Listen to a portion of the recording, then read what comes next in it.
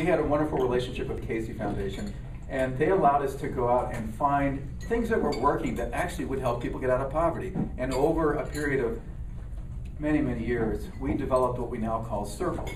And it's in actually 59 communities right now in 23 different states. We're working with a pilot group of about 1,300 families, and so far, if they hang with us for 18 months, their earned income is going up 48%, and their welfare is dropping by over 35%, and their assets, the cash that they have in savings or in a checking account or in the pillow, is now 115% bigger than it was when we started. So we know that if we can get people in the room and start discussing what it would take to get out of poverty, that people will begin to move in that direction. But the research shows that they really do need what we call bridging social capital.